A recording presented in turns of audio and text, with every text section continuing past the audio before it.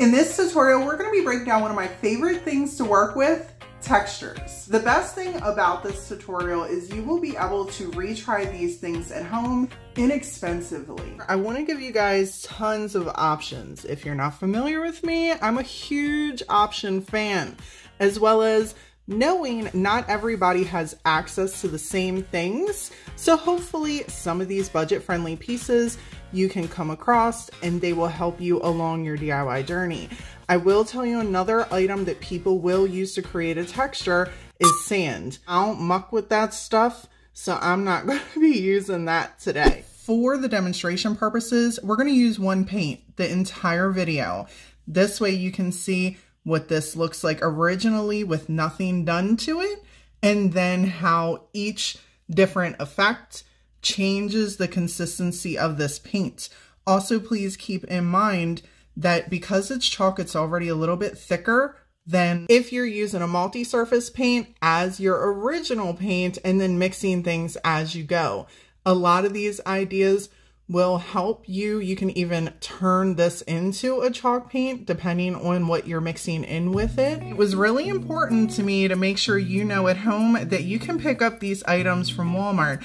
Now I know Waverly has been discontinued in certain areas and certain Walmarts, so people have told me. I don't necessarily know because I haven't went to all the Walmarts, but my local Walmarts still carrying Waverly. As you can see, they are really well stocked. They are extremely inexpensive, and they also have the folk art paints there as well. If you do not have access to Waverly and you would rather use one of your artesian paint, that's what I call this, and Dixie Belle, like all the fancy paints, I call them artesian paints. Not sure what you guys refer to them as, but you can also use these ideas with this type of paint as well. I just personally wanted to keep this video as controlled as possible so that way you at home have access to the things that I'm sharing and don't feel like you're limited because you can't afford this paint or you don't have access to a retailer that has this paint.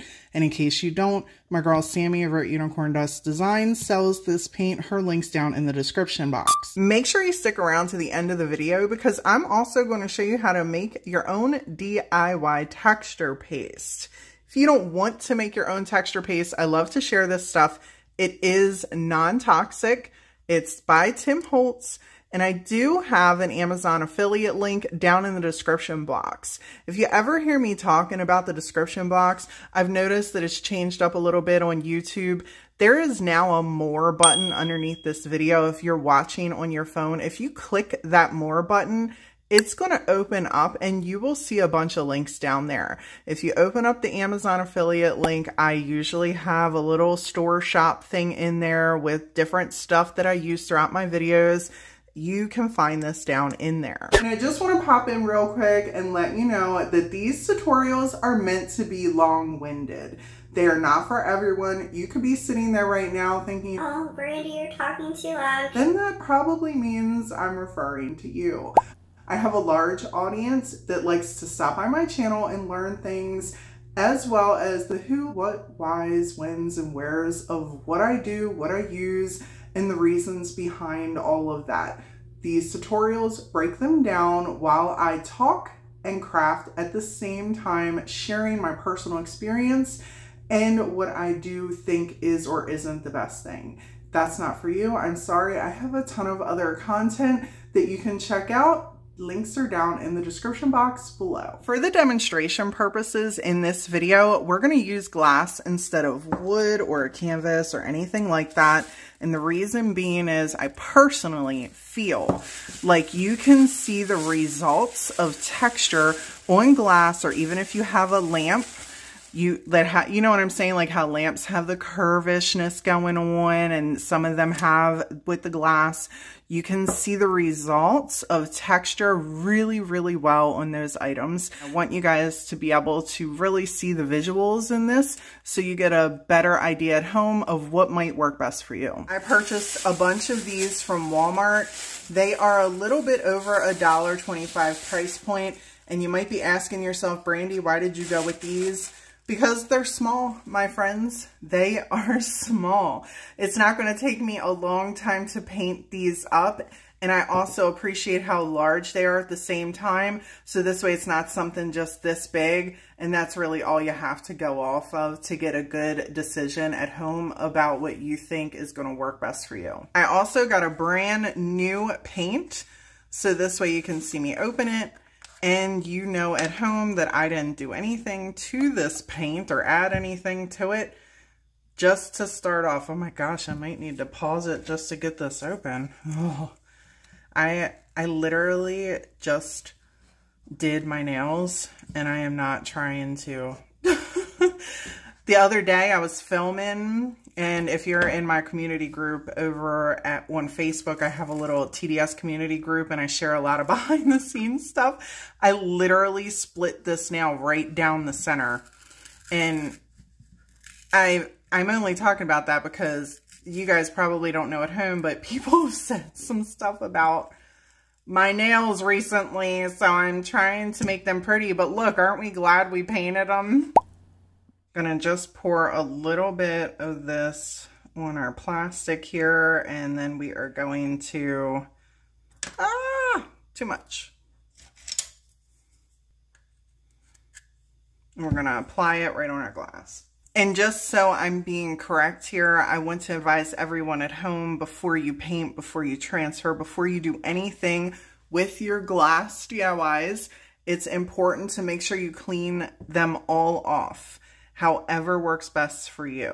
I'm not cleaning them off just because I'm saving time here. And I'm going to use a pouncer. It's one of my favorite things to apply my first coat, at least of paint, on a glass. If you don't have a pouncer, feel free to take a little sponge, cut it up, and you can also tappity tap tap tap that sucker right on the glass and get a nice coverage. And even a coral sponge will give you a nice coat. And in case you're wondering, like, Brandy, why the first coat? Because if you do a paintbrush, hold on a second, let me find one. If you do a paintbrush, okay, you're going to get streaks. It's going to go like this. See that? And then take the pouncer.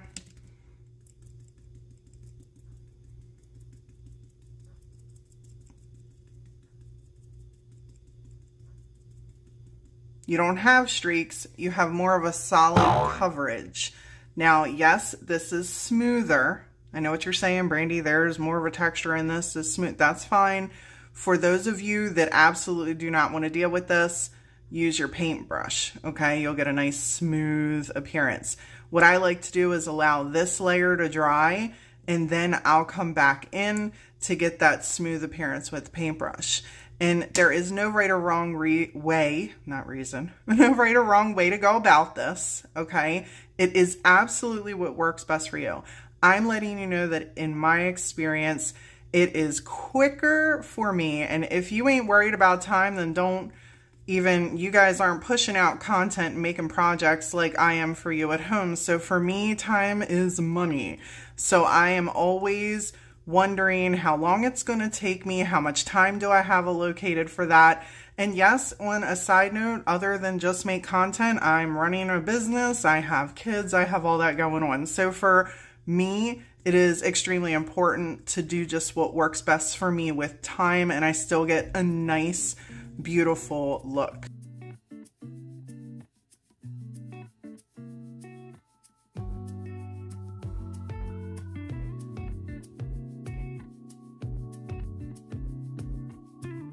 Make another little pile and mix some baking soda in with this one. Here's the $1 million question that I'm gonna see in the comments. How much, Brandy? How much baking soda? How much calcium carbonate? How much spackling? Listen, I'm gonna say what I say in every video that I make. Mix with love. Mix with love. And the reason I say that is because creating a texture is absolutely up to the consistency of what you are trying to attain when you're DIYing something. If you do not want a heavy texture, then you don't want to add a whole lot. But if you want thick, then you're going to add a decent amount. And so you can get up on this joint with me. That's about a tablespoon of baking soda and a tablespoon of paint if I'm just eyeballing that up and winging it off the top of my head, right? So we're just going to mix this up, and you're going to see how absolutely thick that this is going to be. Here is the regular paint. Here it is with the baking soda. Okay. Now I'm going to do some calcium carbonate. I grabbed this off Amazon. I also think this is linked down in my description box. I'm going to, for the sake of the video, try and measure everything, not exactly evenly, but to what my eye looks like, that looks like it's even, and go from there. I think that's about a tablespoon, and, I just hit the glass. Hold still. All right, there we go. Then we're just going to mix this up so you can see the difference between the two. I personally, and then I'm going to show you what my favorite mix is of these, okay? See, you notice this is more like a flour consistency. That reminds me more of a salt, if that makes sense, okay? This reminds me a little bit more of flour. And you're going to notice it's going to be slightly fluffier. Not like this is kind of got a grittiness. This is going to be fluffy.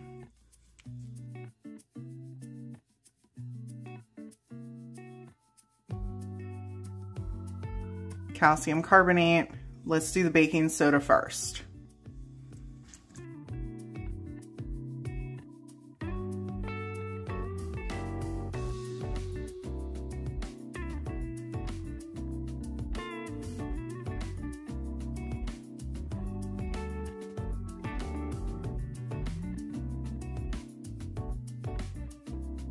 Now the calcium carbonate.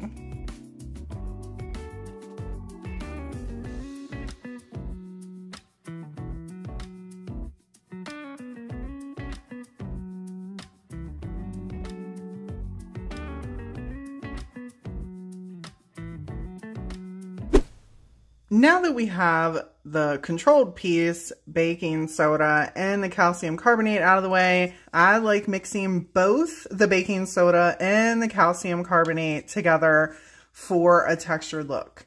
I definitely feel like it gives an overall thicker, heavier, buttery type consistency than just using one or the other whenever I'm trying to create a very nice textured paint on a piece.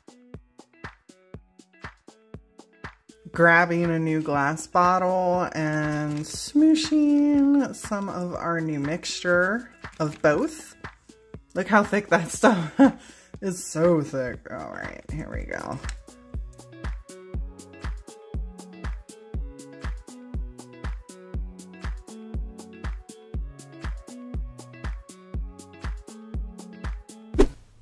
I want to talk about the elephant in the room real quick.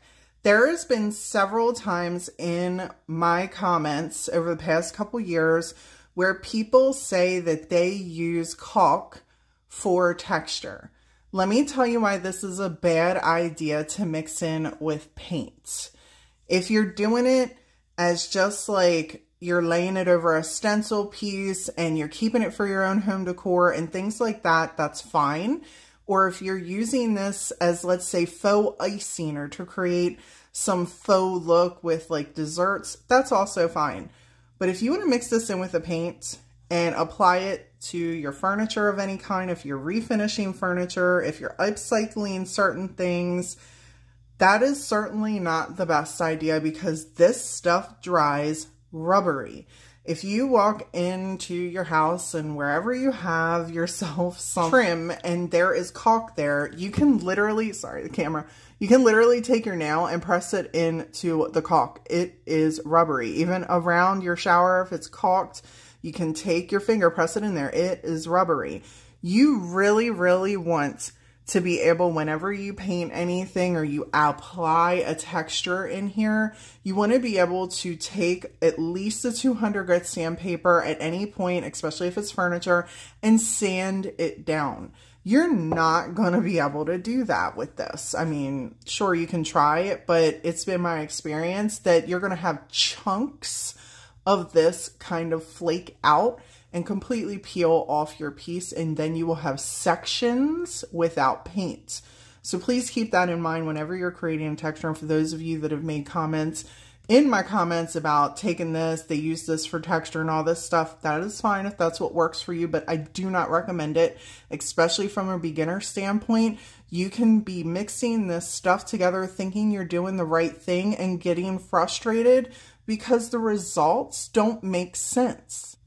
Spackling, however, my friends, is completely different than caulking.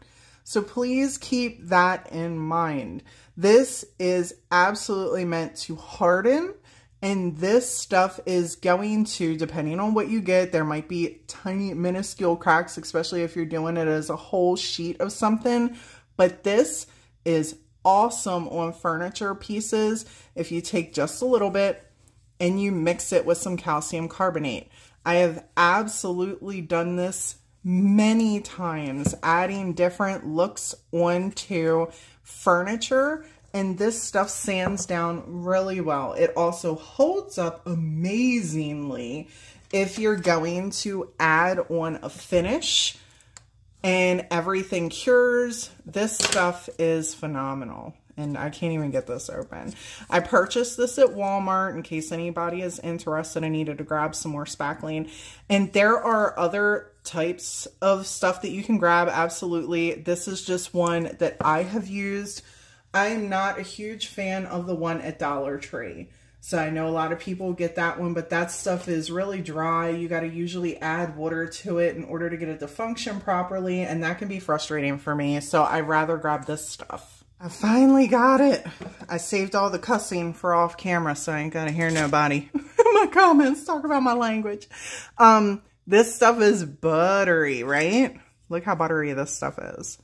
Ooh. So it's literally just fabulous all on its own. You want to mix it in with some paint, which I like doing that. So we're actually going to take some of this spackling, nice old little chunk, and we're going to mix it in with the calcium carbonate we already got going on over here and the baking soda. This right here is my favorite mixture to apply on to a furniture piece when you're adding some texture. I also love the way this looks with glass as well. It just goes over so smoothly, and I love the combination. I also want to tell you that it might be a good idea if you're not, you know, in an outdoor setting, that you might want to make sure you have some PPE on. It's not like the best thing to be breathing indoors, okay? I'm going to do the same thing here. Just grab my little pouncer pounce and get the tappity tap tap. Look at that. Oh my God. It's so, look at that. I love that so much. Just like to give y'all, like, you could, it's so fabulous. You can just paint it on with the pouncer, and it's just like, it's, you don't even have to pounce it. Look at that.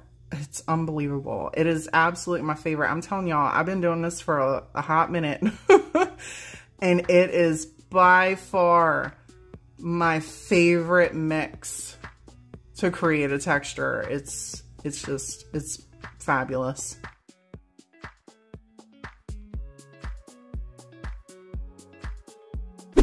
While everything is drying, we're going to move on to the texture paste part. Now I'm going to use spackling, okay, because you can use this for texture paste, and then we're going to mix up our own little mixture right here. I wanted to use a stencil that you could all purchase at home that had easy access to it and inexpensive. This is from Walmart as well, and the brand is called Hello Hobby, and we're going to just use this for our demonstration. Make sure you tape your stencil down and all the things, And this stuff is great, especially if you're, my bad.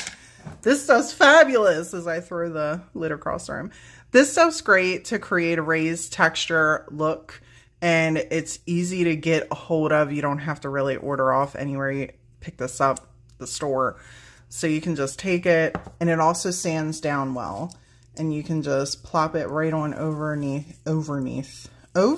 your stencil. This is what happens when I do these tutorials. I start getting tongue-tied as I'm trying to explain everything.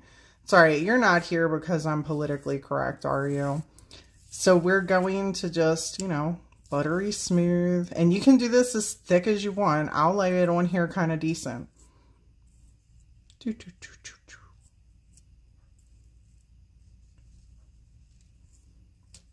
All right, ready? Look at that. Pretty awesome, right? Now, keep in mind, this isn't necessarily the most non-toxic and, you know, breathe-friendly way. That's why I like using this stuff. But let's mix up our own real quick, and it will be slightly healthier for us. You're going to need a container. Obviously, I'm doing this for the sake of the video, and I'm just going to use this little lid right here. You get yourself a nice little container, so this way you have something to mix everything up well. And I'm going to use tacky glue. Feel free to use Elmer's glue or whatever kind of glue you have on hand. I know that this stuff is going to give me an absolute hold with this stuff, and it's non-toxic, so I always try to strive for things that are non-toxic. We're going to need to put a nice healthy amount in here, add a smoosh of water. Hold on a sec. Seriously. I know y'all tune in and you're like, I can't believe I'm here for this tutorial because she is a hot mess.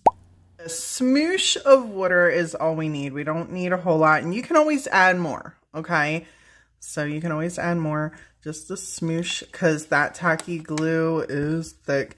And then I'm going to do a combination, okay, of our calcium carbonate and the baking soda. And I'm going to just kind of mix, I'm going to say about a tablespoon of each to a tablespoon of glue, and what was that, about a teaspoon of water? For those of you that are at home like, Brandy, I need measurements. That's my eyeball. That's my eyeball measurement for you. Here comes the baking soda. Can I even reach down in there? Did I get it? Oh my gosh, it's so thin. It's so funny whenever I'm scooping this stuff, because I get used to the consistency of the calcium carbonate because it's fluffy, and this stuff is not fluffy like that. So yeah, we need about a tablespoon of this.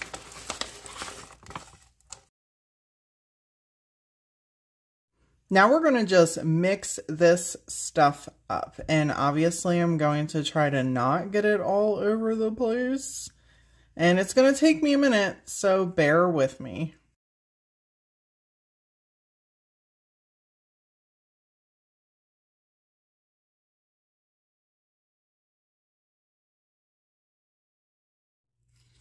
Keep in mind this stuff is going to be pretty thick. And you can absolutely mix in colors with it if you want. Add some acrylic paint. And you can store it. It should store fine. I have never done that, to be honest with you. If you put this in like an airtight container, you should be all right. Don't quote me on it. I usually make what I'm going to use, and then that's kind of it. Now I'm going to take my little stencil, plop it right in the center here, and we're going to do the same thing we did with the other paste and mix as much or as little as this extra if you feel like you need to. You don't have to. It is entirely up to you. Spread it on your stencil. Like I said, this stuff is thick. And I'll make it kind of raised on here so you guys can see. And there we go. Look at that. Super pretty, comes out really nice, and just let it dry. It shouldn't take too long. But just because I am absolutely this person, I'm going to mix paint in. Just in case somebody in the comments somewhere misses that I said you can mix paint in with it, and they ask, can you add paint? Here, adding paint, mix it on in, turning, look how pretty that is. And again, you can do the same exact thing with the spackling too. You can take a little bit of the spackling, put it off to the side, and then mix it with just, I think I overdid it with the paint. I think I put too much in here, but it's coming across. We're gonna pop another little stencil right on here, and then we'll let these dry, and I'll show you what everything looks like because we are ready for the reveal. Here are the final results. Over here on the end is just the paint. We have the baking soda, calcium carbonate, the mix of both of them, and this one on the end is the mix, and then add some spackling. I'm gonna get a couple close-ups here. The paint itself, it even levels itself out using a pouncer. This is just one application. I did one application on each one of these. Here's the baking soda. See how I said it's like a salt type, it's very gritty. The calcium carbonate is very fluffy. This one I think always turns out so cool when you're mixing both of them because you got a little bit of that gritty texture plus the fluffiness. But the spackling mixed in with them, it's always so amazing. Let me know in the comments below if you guys are thinking about trying any of these or if you have a favorite already that you've been working with that you love. Here's our spackling for a DIY texture paste. And here is our own homemade DIY texture paste. This stuff is beautiful. It's nice and raised and it dries super pretty. As always, people, thank you all so much for hanging out with me today. I hope all this information I had to share on textures helps you along your DIY journey. And until next time, bye.